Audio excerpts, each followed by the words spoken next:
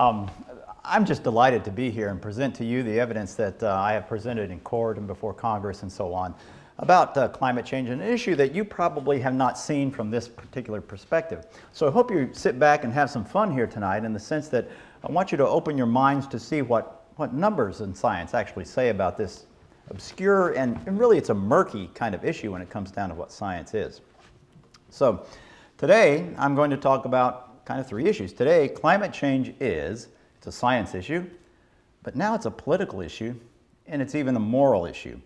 And I think I can talk about each one of those pretty much equivalently because from a moral issue, for example, I was a missionary in Africa. I was a minister way in the early part of my career. I thought about these things professionally. So this is not unusual for me to at least address things about what might be right or good or bad or whatnot. So let's just get go right ahead and I'm supposed to carry this around with me so you can hear me. I'll tell you a little bit about why I, as an Alabama state climatologist, is involved in this, because Alabama is in a desperate fight, and we're with about 20 other states at this point, with the regulatory activities of the federal government regarding climate change.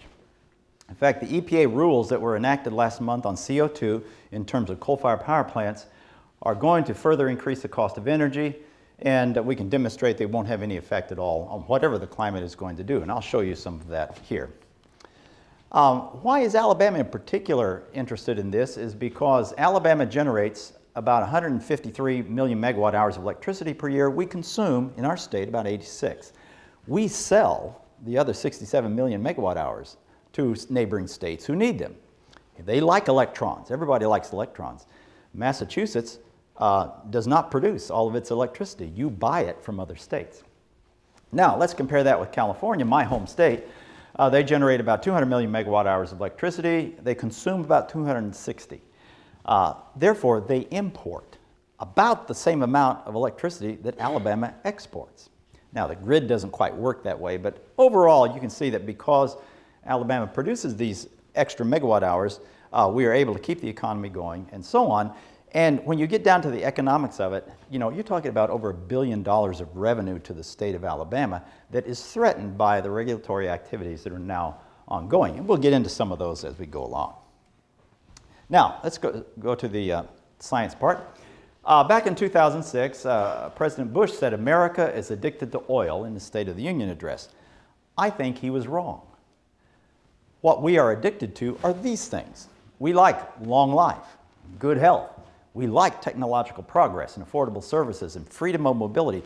You have no idea, if you've lived in another country, maybe you do a developing country, what freedom of mobility means, where you can be here and then there when you want to, or your products can be there when you want to and trust that they will get there. It's a fantastic part of an economic system.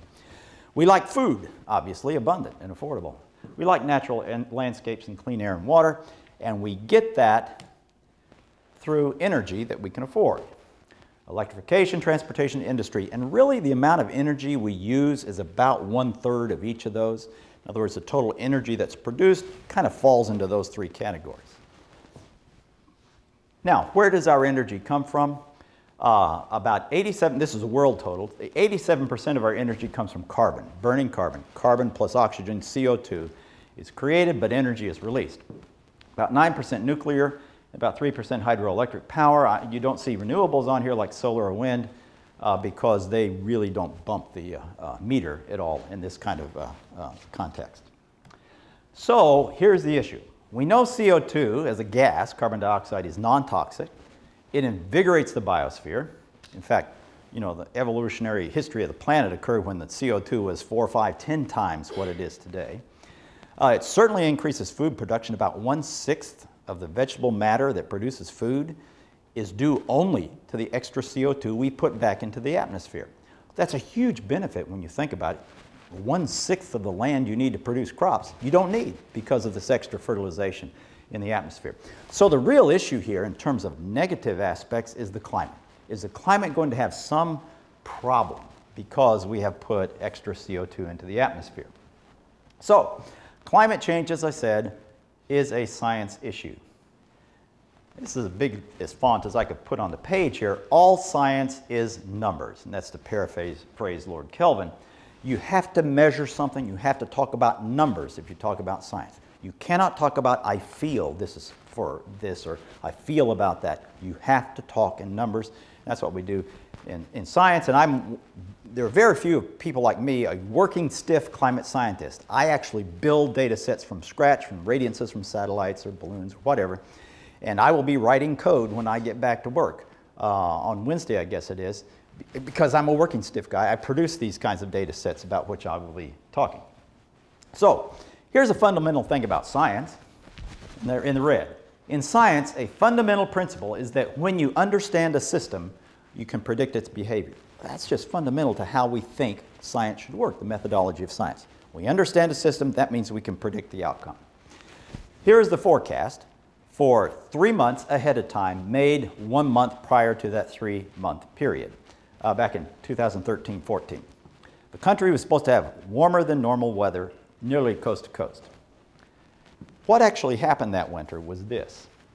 It was mostly below average, some terribly, well below average. In fact, I could show the same picture for last February. The forecast was for warm weather, and what we have in February, the coldest February in many places, the snowiest for sure, from Huntsville, Alabama to Boston, Massachusetts, and many points in between. It was a cold, snowy winter. This tells you and me that there's something about the climate system we cannot forecast. We don't understand the system if we cannot, with the latest information we have in computational facilities, are able even to forecast 3 months ahead of time. So, coming back to this climate change issue, how do you test what is called the settled science of the administration's view of climate change? And I'm going to be kind of hitting the administration here and there because I think they've stepped well outside of the bounds of science in declaring things that I don't think they should. So the science claim, when you think about it, is that the climate system is understood so well that we can predict its behavior. In other words, we understand the system so well that we think carbon dioxide does this to the climate. That's kind of the fundamental issue here. So, how do we know what's going to happen with the climate? We use something called climate model simulations. You know, a model is it's just a list of 1,000 rules on how the atmosphere is supposed to behave in terms of physics and so on. So, what you have to do in science is define a falsifiable test. Make a claim and test that claim against independent observations and data. You can't have, as I've seen in Congress many times, an unfalsifiable hypothesis. And that hypothesis says, whatever happens is consistent with my hypothesis. If it rains, it's consistent with, if it doesn't rain, if there's a drought, if there's a flood, if there's snow, if there's cold, if there's heat, it's consistent with my hypothesis. That hypothesis has no information for forecasting because it says anything can happen. So we have to have a falsifiable test. And one thing we can do, for climate anyway, is select a prominent metric that demonstrates the greenhouse effect in climate models. You know, not some little dinky variable somewhere. What is a prominent metric that shows the response in a climate model to extra CO2? So one such thing is to compare global temperatures. So let's go back. This is a history lesson now, and I remember this very well, back in June 1988. Jim Hansen, a NASA scientist at the time, presented to a Senate committee this information. He said that as the greenhouse gases in the atmosphere increase, the concentration increases, these orange and red lines will be basically what will happen with the Earth's temperature. This was made in 1988, so this is the forecast period, and that is what was forecasted. Turns out more greenhouse gases went into the atmosphere than what he had anticipated, so that if he had run that with his model, there would be even greater warming from these two red and orange curves.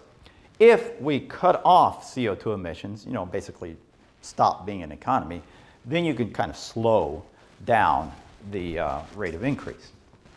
That's a claim. That's a hypothesis. That's something we can test. Those are numbers we can test. We, among others, actually produce global temperature data sets. This is what actually happened over those past 30-some-odd years. And these are two independent data sets did this. And what you see is that the Earth's system did not warm anywhere near what was anticipated from climate model simulation. In other words, what we can claim as scientists, and I hope everyone here would say the same thing, we have falsified that model estimate, that model claim, that model hypothesis has been falsified. The Earth system is just not as sensitive to carbon dioxide increases as is alleged here in the model. Well, that was way back in 1988, which probably some of you don't even remember. Might not even been born then. Yeah, probably not even been born, my goodness. So let us test now the latest models. These are the IPCC AR5 report.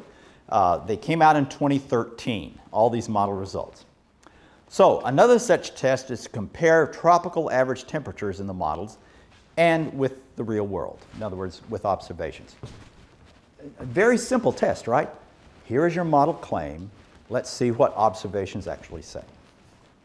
Now, the reason we picked tropical atmospheric temperatures is a very good reason.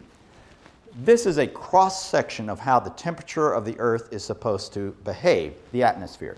So this is the surface down here. You can see the South Pole, North Pole, so it's a cross-section of the atmosphere. Stratosphere is up here. So if you go to the layer that's about 10 to 50,000 feet, in the tropics, you see that's where the biggest signal is. If you want to find, according to climate models, this is a climate model, these are climate model average simulations. If you want to find the response to globally increasing greenhouse gases, that's the place to find the biggest response. So let's go there with our observations.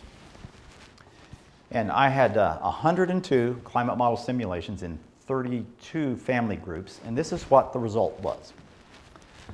The climate models all take off pretty well. Now these two dips right here, they're cooling due to volcanoes that occurred in the real world. So you see little dips here too. They're quite dramatic in the climate models. And you see the average right here is that big black line. The observations come from different independent sources. The circles are from balloons that are released and measure the temperature of the atmosphere as they go up. Satellites see the microwave emissions that upwell from the atmosphere and detected by sensors on board polar orbiting satellites. So what you would say there, the same thing we said before, is that what has happened in the real world is certainly different for this prominent metric in what climate models are simulating. Another way to look at that is to think of the real world, the observational result, as a target. And so you are aiming at this target of the real world with your model to see if you can replicate what has happened in the real world. And we spend, in this country, tens of millions of dollars per year on climate modeling exercises. And after 102 simulations, this is what you get in someone shooting at that target. You see that every single one missed, and they all missed in the same direction, which gives you a clue that for some reason in the climate models, we have an idea about what that reason is, the models are way too sensitive to how carbon dioxide is really responded to in the actual atmosphere. To make it very simple, I got a call one night that one of the senators wanted to have a very simple graphic to explain what was going on here. So I took the tropospheric, global tropospheric temperature, the surface to about 50,000 feet, that layer.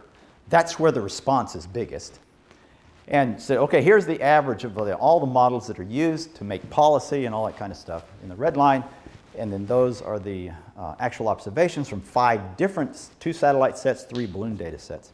Show that. And the next day, that chart was shown on the floor of the United States Senate in a floor speech. So if we go back to 1988, we see that that was the extent of our climate model expertise in terms of predicting the future. Now, 25 years later, we don't see a whole lot of improvement on our ability to replicate what has actually happened in the real system. So other people say, okay, well, global temperature should not be the only thing that you use as a metric to watch and see how climate changes. Now, no one I know thinks climate does not change.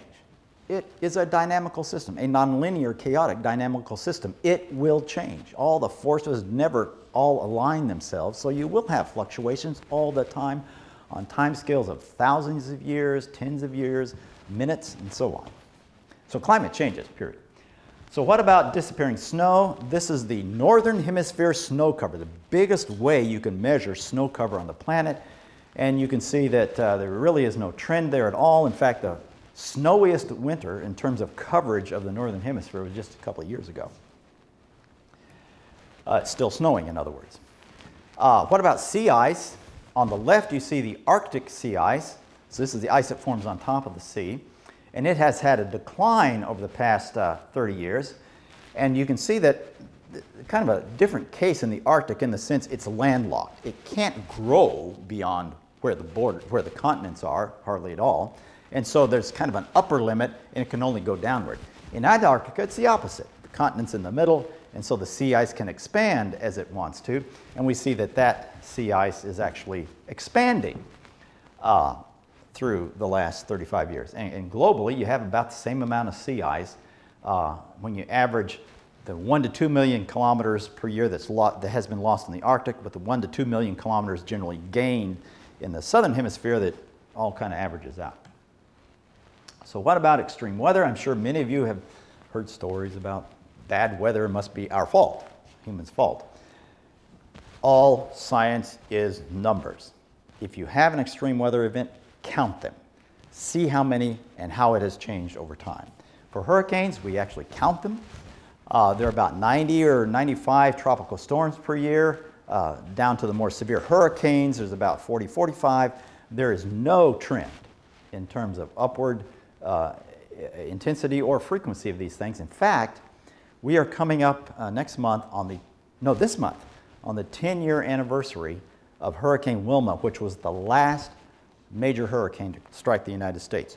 We are in the longest hurricane drought of our country's history. We will have another hurricane at some point. And when it happens, it's because hurricanes happen, not because you and I did something to cause that, because you can see from the charts there is no change. Tornadoes, we count tornadoes. Tornadoes are not becoming more frequent, and this chart demonstrates that out through 2014. The last two are 13 and 14. What about really wet periods and really dry periods? The top line is for the United States wet periods, real wet periods, and this is real dry periods, drought kind of periods.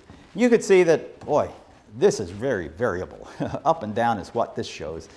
No trend in either one. Droughts are not getting worse or more frequent. Floods are not getting worse or more frequent, according to this. What about globally? Here, from satellite information, we can actually create global drought maps. And what you see here is, if you look at it, squint your eyes and look at it closely, there's actually a decline in the drought area coverage for all categories of drought. But I would just say, because of the up and down nature of what you see here, there's really no trend up or down in what you see here. What about hot days in the United States? I was able to put together 982 consistent stations through time that determined daily temperatures, and I counted for the country as a whole as a fraction of the year how many days exceeded 100 degrees. And you can see that we've been very cool lately. The last two very low numbers here are 100-degree days in the country, which are about as low as they go. The 30s and the 50s are where you really see the heat waves that hit the United States. In my state of Alabama, we actually have a pretty strong downward trend. The 10 coldest years have happened since 1960 in terms of the summer temperatures, which really matter. So we see nothing but ups and downs and fluctuations that are typical of a climate system that is forced by nature. Now, I'm not saying CO2 has no forcing. I'm not saying that at all. Extra carbon dioxide will have radiative forcing on the planet. It's how the planet responds that's where all the controversy really is. So the views of dangerous climate change rely on models that fail simple testing, as I've demonstrated, and are not based on the evidence we have. Well, climate change is a political issue. And now we're going to get more interesting things here, I think. Because of the fact I produce these kind of data sets, I'm often called before Congress to testify and provide to the people's representatives the information that we produce on this issue.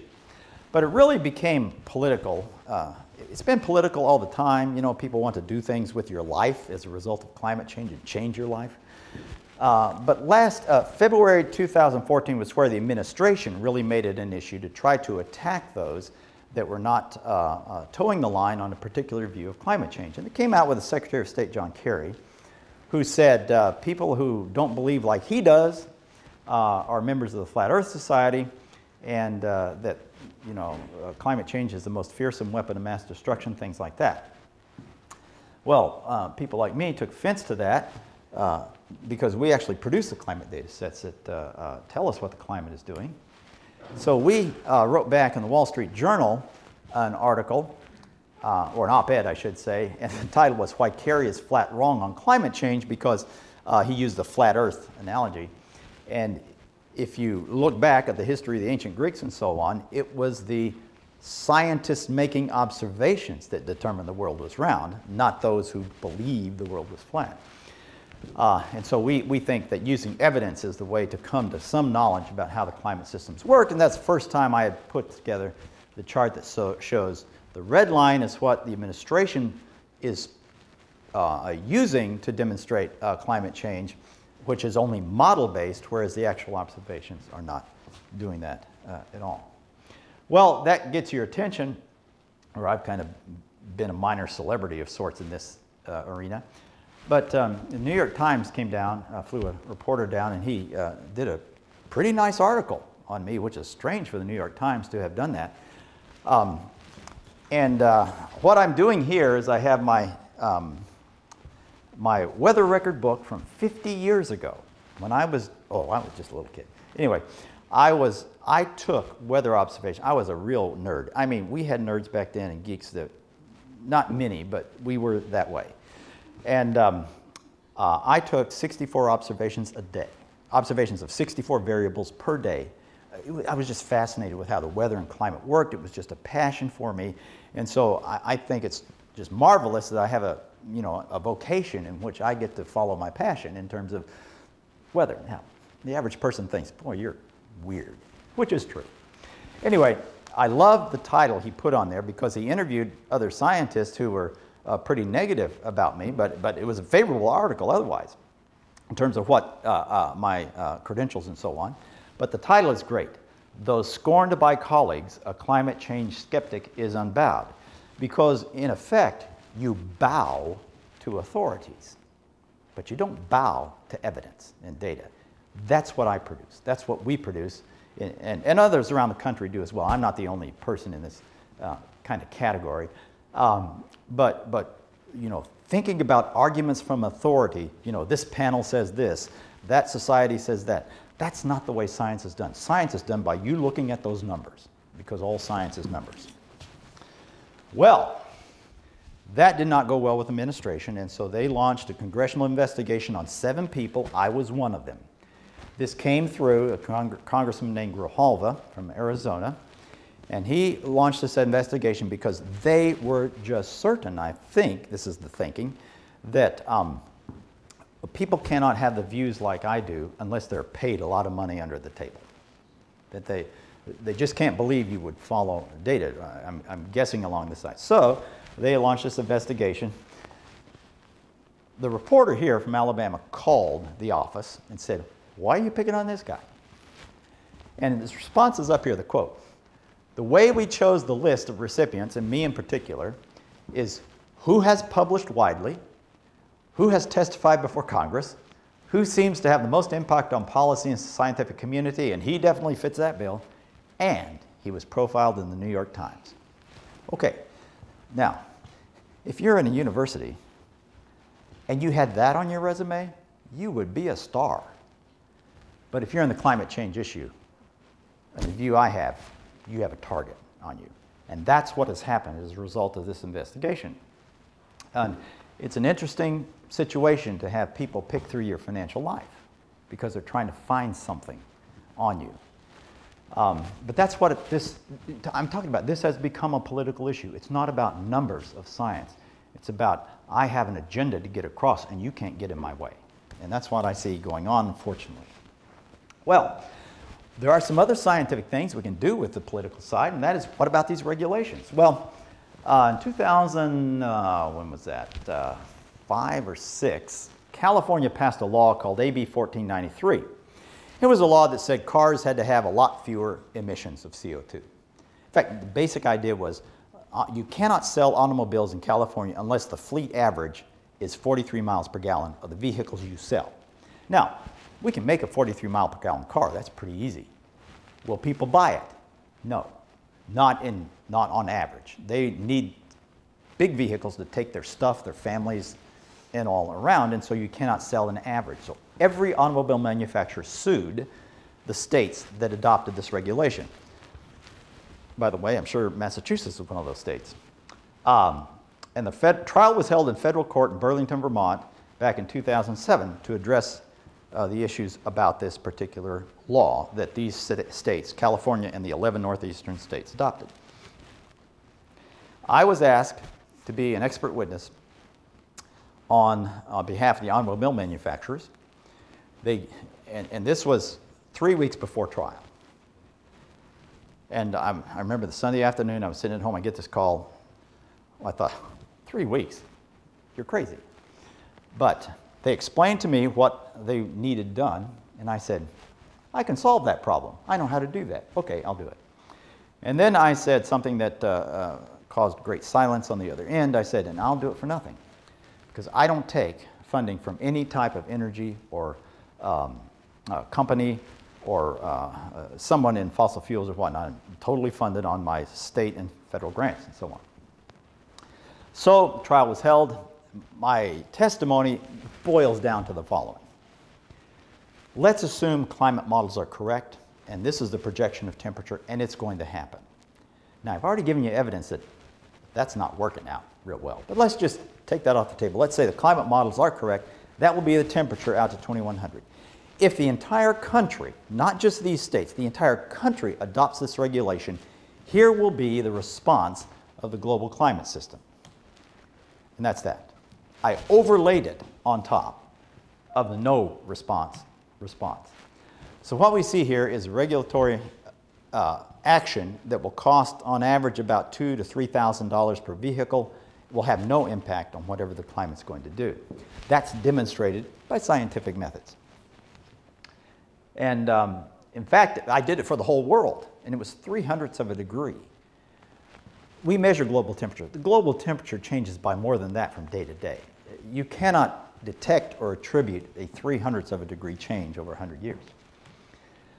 Well, the judge in Vermont ruled in favor of the states. They said this law is okay, but he had to include in his decision the following. Plaintiff's expert Dr. Christy estimated that implementing the regulations across the entire United States would reduce global temperature by about 1/100 of a degree. Hansen, who is the same Jim Hansen from 1988, testified on behalf of the other side, the environmentalists of the states, and he could not contradict my testimony. The numbers were there. They were bulletproof. And yet, the judge is essentially saying, you have the right as a state to establish this law. Oh, by the way, it won't have any effect on the climate. Now, I also did this calculation. Showed this before Congress earlier this year. If the United States as a nation ceased to exist in 2012, no people, no cars, no factory, nothing, this would be the impact on global temperatures if model projections are correct. It's pretty much undetectable over time. We are not, as a nation, driving the bus in terms of carbon dioxide emissions. That's just not the way it is anymore. And so the scientific method shows that regulations that impose higher energy cost will do nothing perceptible or attributable to whatever the climate is going to do. That is reproducible science. The EPA even will agree with that. But, you know, the real world happens. The real world happens. I have a law of sustainability. I call it my law of sustainability. And that is, if it's not economically sustainable, it's not sustainable. People just won't give out of the goodness of their hearts forever if they get nothing in return. So let's go to Germany and see how the real world affected them. Germany desired to be the #1 example of environmental sustainability. They spent well over 100 billion euros on solar and wind generation, which required huge subsidies. Their electric rates rose to about 38 cents a kilowatt hour. In Alabama, we pay about 9 cents a kilowatt hour. In Massachusetts, you pay about 14 cents a kilowatt hour. So that makes a country uncompetitive. How can you build something that requires electricity when you're charging so much for it? It's built into the cost of the product. And it turns out the poorest people in Germany expanded. I mean, they're poor, the numbers of poor people expanded because 38 cents a kilowatt hour is a lot to pay for electrons. So the subsidies are now being reduced, and in fact, CO2 emissions are rising in Germany. And part of the reason, back to one of those points, is that, you know, solar and wind just cost way too much.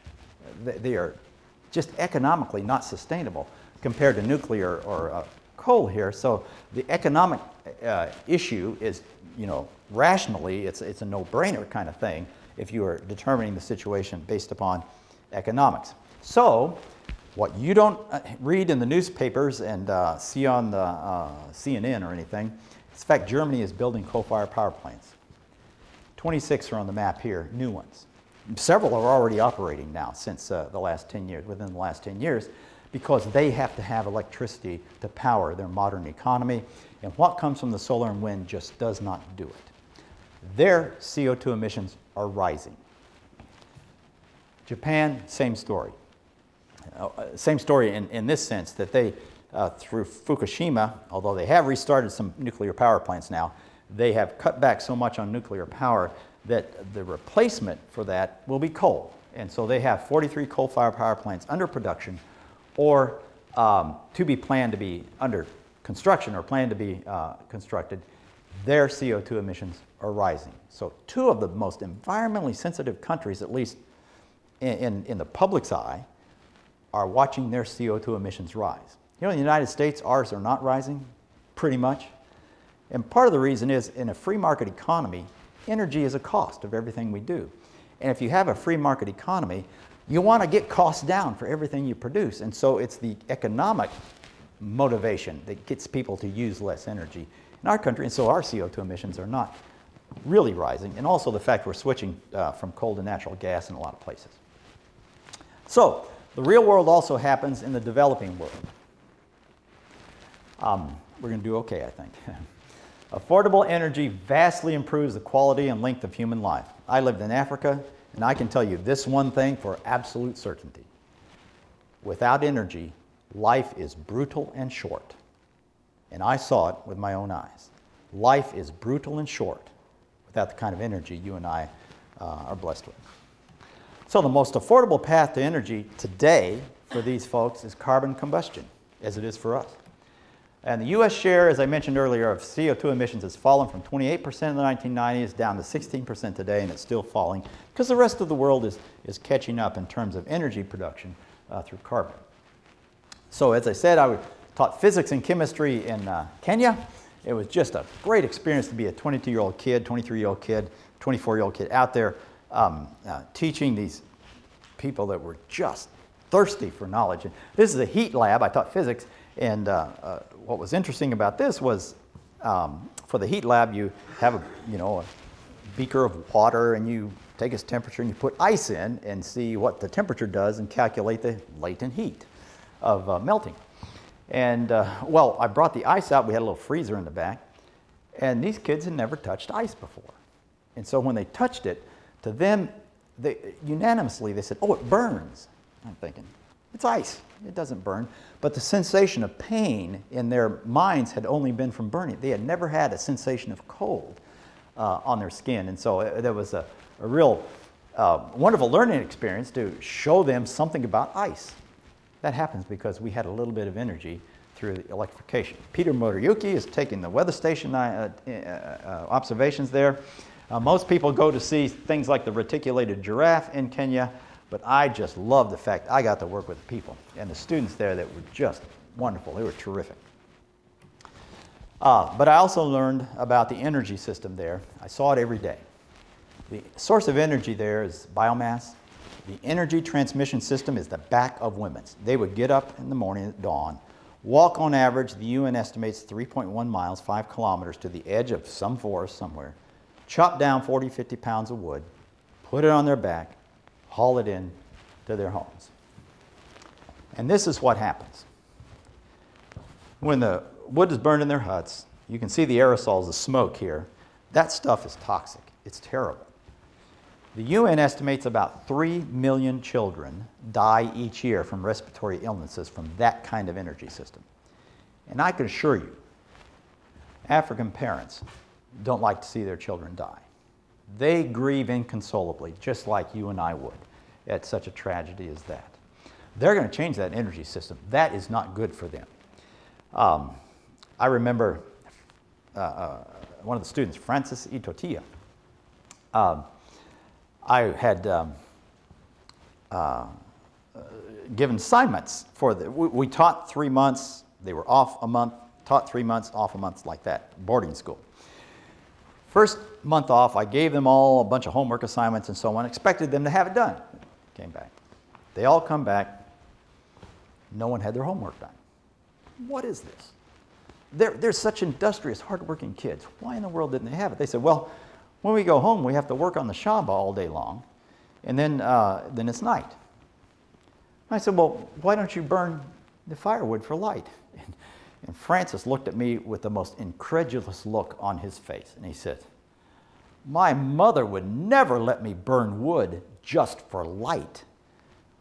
She carried that stuff on her back, and if it was going to be burned, it was going to be burned, and all the joules of energy for heat, light, and everything was going to be used, not just for light.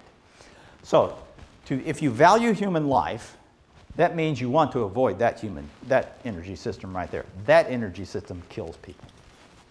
And the UN verifies that. So that energy system that you see India and China going to in terms of their emissions are rising because they're moving to that energy system that enhances and lengthens human life, whereas our system here is actually, because it's where it is pretty flat in terms of our emissions. And all these regulations I've been talking about, they're trying to bend this green line down a tiny bit. And you can see that's like spitting in the ocean here. It's just not going to affect anything about the global climate system if it is sensitive to CO2.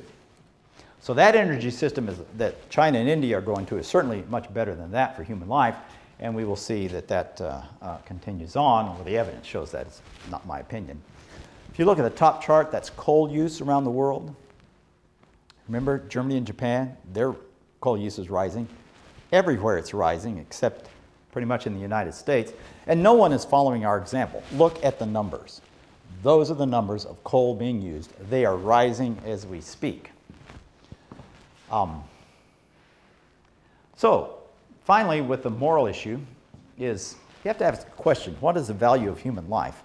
And this is where I have to step aside from science, because I can't take you to the lab and measure something called value. You know, you just have to have an idea about, is human life valuable? Does it have some sense of importance in terms that it would be good and right to enhance human life? So, whether you would say human life is worth this much or that much, I think all of us would say it's worth a lot, especially if it's your life. You're going to say, my life's worth a lot. And so let's just use that as our metric then. Human life is worth a lot. And now we can go back into science then as a result. So if we are addicted to these things, it's because they kind of enhance our human life, and so they point to the value of human life in this particular issue. And here is a science result, is that the more energy you use, the longer and better your life is. So if you go with the assumption that human life has value, that extending the length of human life has value, that creating the opportunity for life to be enhanced has value, then you want morally and scientifically, you want people to move in that direction so that their lives can be better done. Turns out, if you look at the relationship of renewable installation of electricity, you see Germany and Denmark are way up there because their costs are so high. So this is going in the wrong direction. If you want to provide energy to people, you don't do that by making it more expensive. You're actually taking energy away when you make it more expensive, and that's what is happening to those countries that are up on the right through their edicts to use renewables. And here's, in our country, this is a real big issue right now, partly because if you don't make much money, and at Williams College, I didn't see many poor people here. This is a pretty nice place. In my state of Alabama, we have lots of poor people, many, many poor people. they're in this category. Their energy costs are a major portion of their income and expenditures. And think about it. If you drive a car, your gas tank is about the same size, whether you're rich or poor. So when you fill your gas tank, whether you're rich or poor, you kind of put the same amount of gas in it. If you're poor, it's a bigger part of your income. And so energy costs relative to poverty are much better. So if you want to help the poor, the quickest way is to lower energy costs. You've just put money in their pocket for food and medicine and so on, if you want to help the poor. If you want to hurt them, the quickest way is raise the energy cost. When gasoline dropped below $2 a gallon a few weeks ago, at least in our part of the world, my part of the world, that's a big boon to those who can least afford energy at all. They now have the opportunity to spend that money on things that are also important to them. That, for example, their medical care tends to go up when they have more money to spend on that aspect. If you're rich, like most of us in this room, $2 a gallon, $3 a gallon, so what? Now, this comes from India. The law of sustainability is showing up here in a moral sense. What CO2 cuts? Indian Environmental Minister Javadekar said. That's for more developed countries. The moral principle, he says, of historic responsibility cannot be washed away. India's first task is eradication of poverty. 20% of our population doesn't have access to electricity. That's our top priority. We will grow faster, and our CO2 emissions will rise. It's not my opinion. It's not anything other than a fact that is occurring today. The numbers show that. So the law of sustainability, if it's not economically sustainable, it's not sustainable.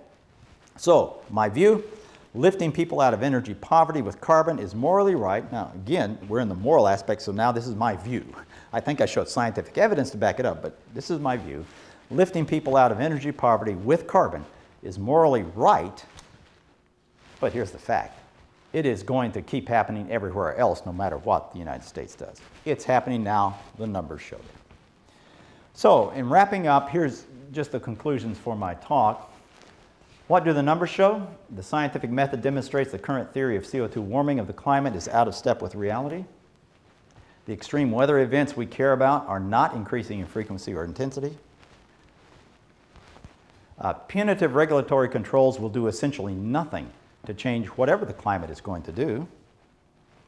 And CO2 emitting coal is increasingly powering the world's economies, including Germany's and Japan's, along with the developing countries, no matter what we say.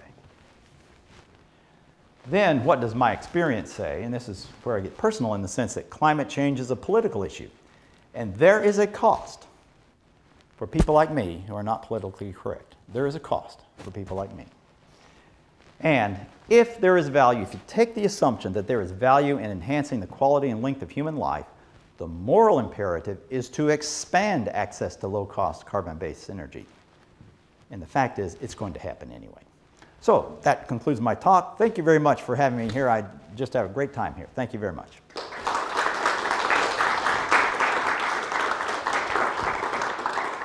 So it looks like there's a little time for questions. Great. It's right here. Yeah, ask a question, yes. Actually, you raised really many really interesting points about. Let me jump down there. Just ask a question here. Yeah, you raised really many interesting points about how evidence doesn't show that the climate change is not happening because there's no evidence data showing climate change is happening. But I also noticed that your scale is pretty small. It's from 1975 to 2025, and the scale is pretty small. And then some people may argue that in bigger scales, climate change is happening, and then there's actually a really tremendous trend going. Right. This is a question about the time scale on 3 or 4 of those charts. The time scale is based upon when satellites began to fly. That's when we had truly global measurements of the temperature. But it's great because that's when the response of the atmosphere, according to models, is the strongest. It's the most recent, 36 years. That's when CO2 should have seen the atmosphere should have had a tremendous response. And so using the last 36 years is a great time to look at it, because prior to that, the extra CO2, there wasn't that much, and it wouldn't have had much of a response. Let me go to someone else here before we come back. Okay, I see two hands here. Who's going to take the question? We'll start here. I have two questions. So first of all, thank you so much for coming and speaking with us. You raised a lot of good points about the distribution of wealth and technological improvements that are very necessary for a lot of people throughout the world. I mainly have two questions. One is, I noticed that you didn't include the data from the Mauna Loa Observatory, which is a very common observation that a lot of pro-climate science people bring up.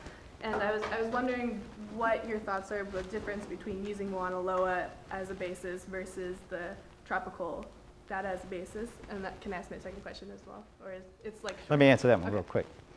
Okay, I didn't show the Mauna Loa case. That's the one of carbon dioxide increasing through time. I showed the coal was increasing through time. That's the same thing, is that there's no question CO2 is increasing. The question is, what's the response of the climate system? Yeah, I don't have any question about the fact CO2 is increasing. It's about 0.6% per year is what's going on right now. And then my second question was, many of your points about sustainability talked about current sustainability for current generations, but I think a lot of people have some skepticism as to, is this rate of development sustainable, given that we live on a finite planet? We don't have the resources to continue to use coal, et cetera, at such a rate. Okay, it turns out that in the real world, Julian Simon made a point about this, is that prices for those kinds of things determine how much we have, or I should say how much we have determines the price. So if coal became scarce, the price would go up and alternatives would be found. That's been the history of the world. And so right now there's carbon everywhere. There's natural gas, there's coal, there's oil and so on. There's lots of it in the world today. So the price is probably going to stay down for a long time, and more is being found, because part of what people think about when they talk about the finite planet, forget that this is not finite, that human ingenuity is how all these things continue to be found and developed. And bright minds like are sitting in this room are going to continue that process of human development, where we do better and more with less and less, as I showed on the energy curve for the United States. We produce more and more stuff with less and less energy because we're getting that cost out. It's that economic driver that actually produces the lowering of emissions. So I don't know if that got to the answer to your question, but human ingenuity is a factor you have to get in there. Okay, yes. Yeah, so I'm not really as much of an expert as you in terms of the science, but it's my understanding that the scientific community can look at the various greenhouse gases, nitrous oxide, sulfuric oxide, carbon dioxide, methane, and sort of evaluate the potency of them, and also sort of the immediacy with which their release into the atmosphere is going to show effects.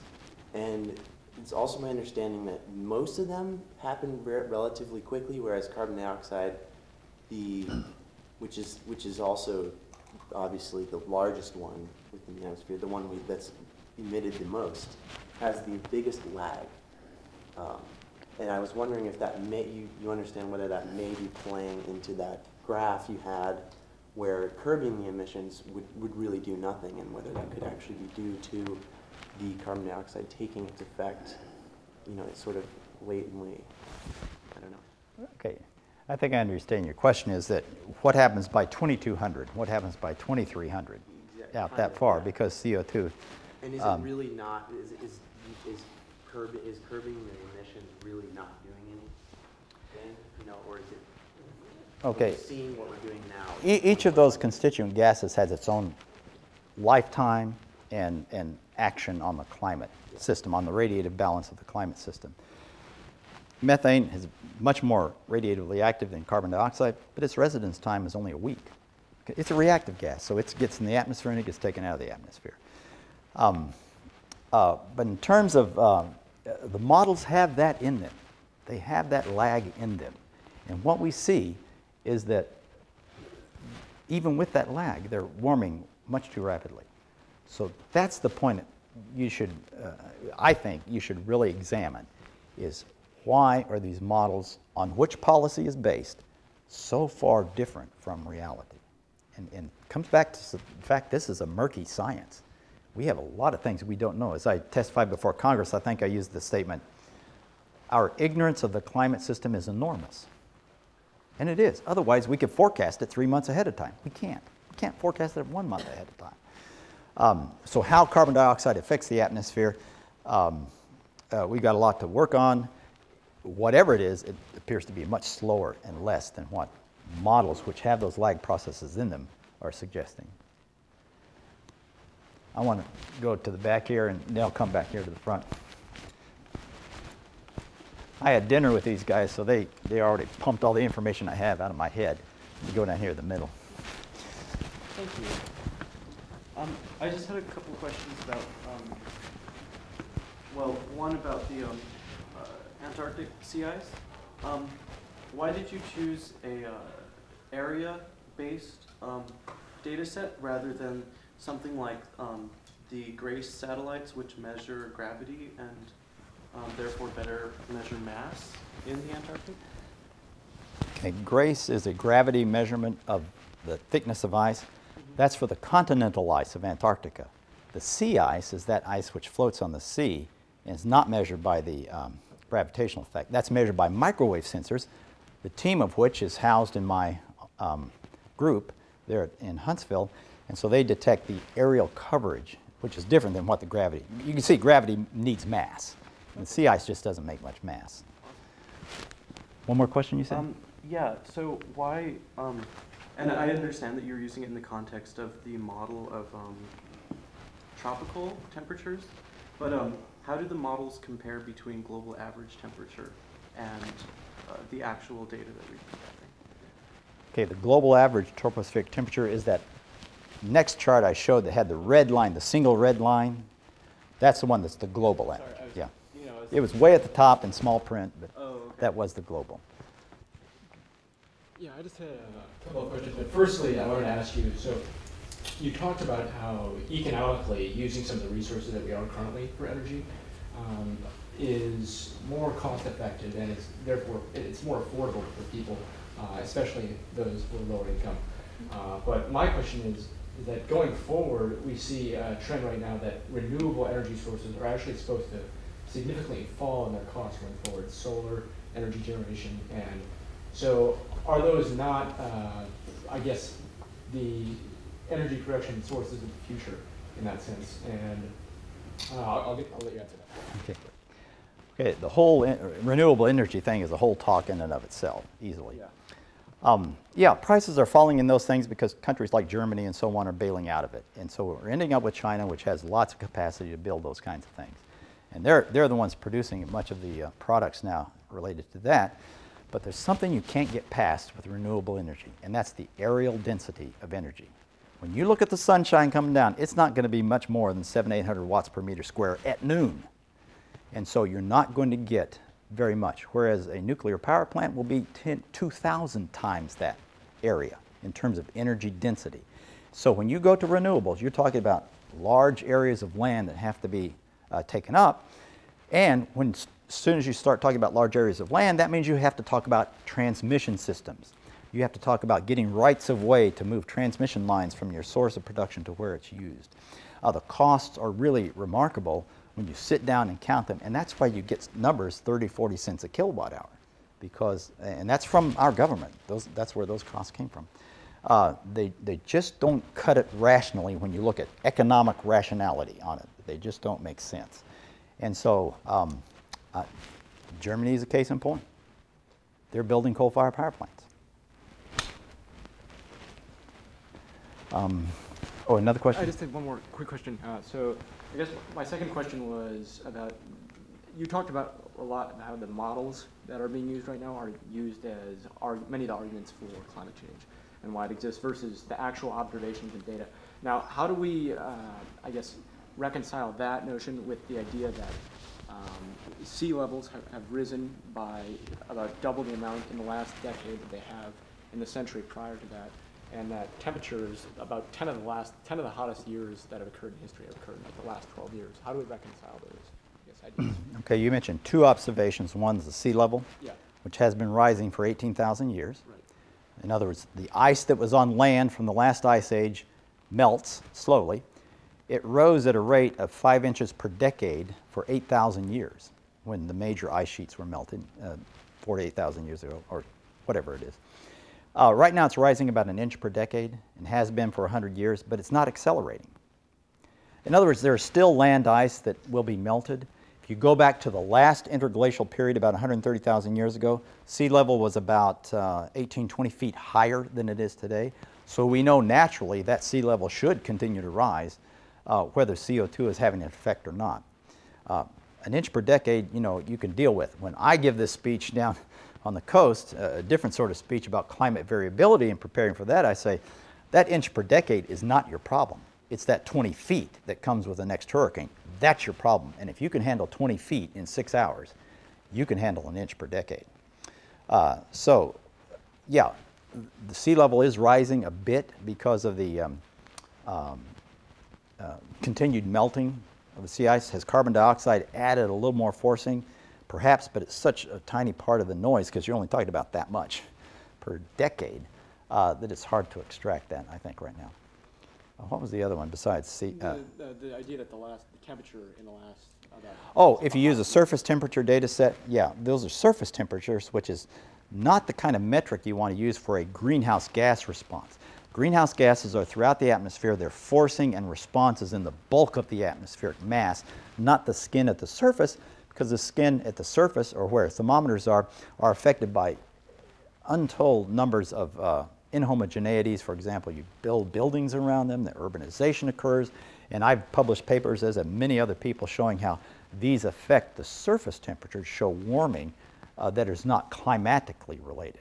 It's related to how the surface it has been changed. Okay, we'll go right here and then I'll come back.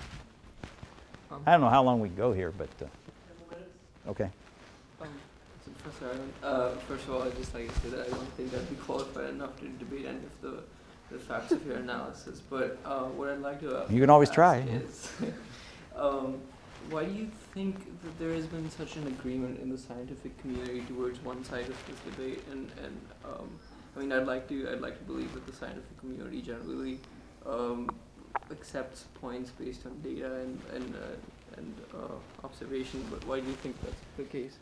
Okay, I get asked that question a lot, and I've got many answers that go on forever.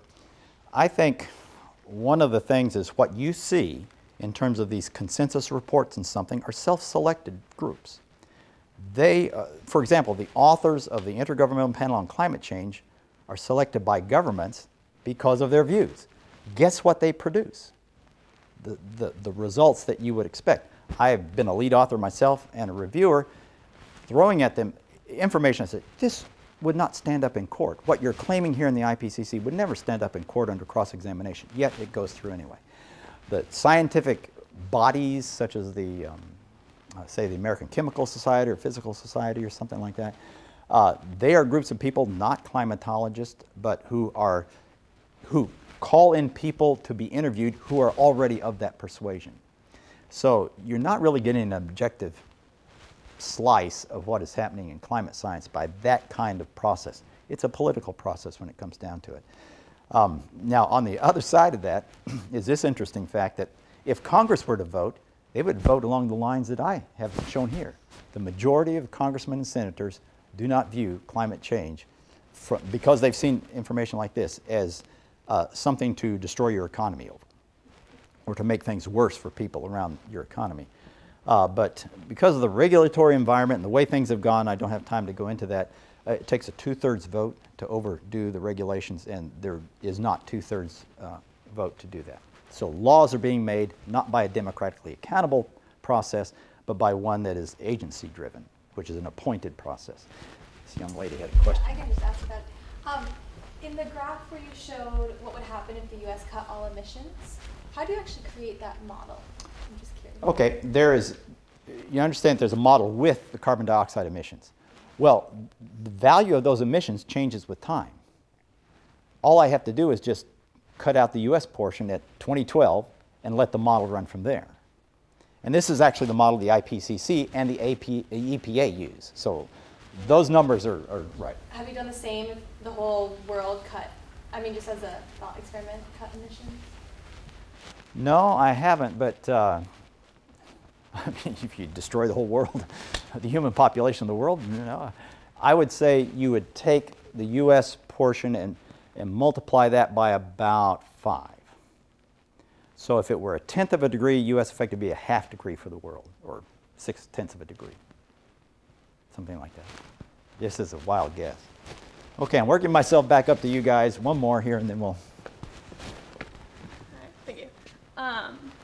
So earlier, in response to an earlier question about like finite resources, you suggested that we pretty much use at a current rate and continue to use up all of our resources. And for someone who talked a lot about morality of human lives, like how do you justify leaving our children and future generations with our problems and leaving them without, like leaving them to solve these problems that we created? Okay, a lot of information or points you kind of address there. You're assuming a problem is being created. But back to the issue of how much carbon is in the planet, you know, every year the reserves grow. So there is a lot of carbon in the planet. So we're not, in a sense, we're depleting the carbon we can get to, but it turns out the amount we can get to is growing. So there's a long time yet to utilize the carbon we have. So we're not running out of that resource in that sense. There are other environmental problems, and please understand me because I have advocated these other things.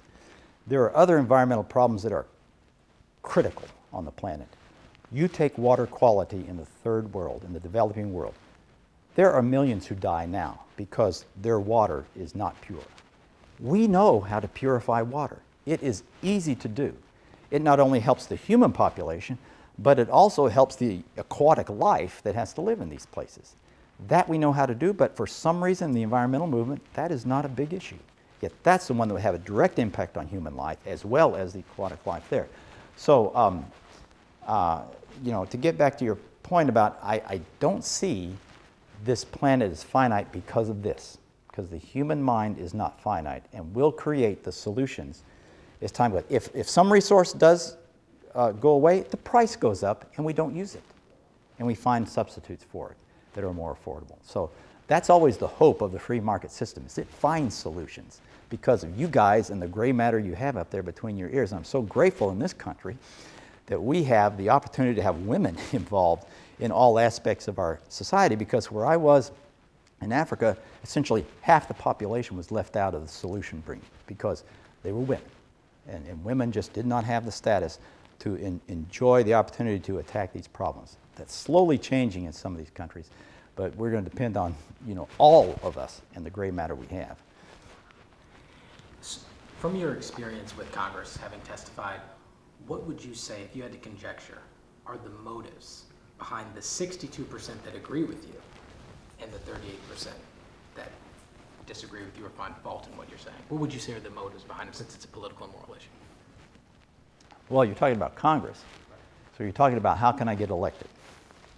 So it turns out there are about, you know, 3/8 of the country's districts in Congress that have a constituency that is, you know, leans to being kind of greenish or leftish in that regard. So they expect and they elect representatives who have that same view.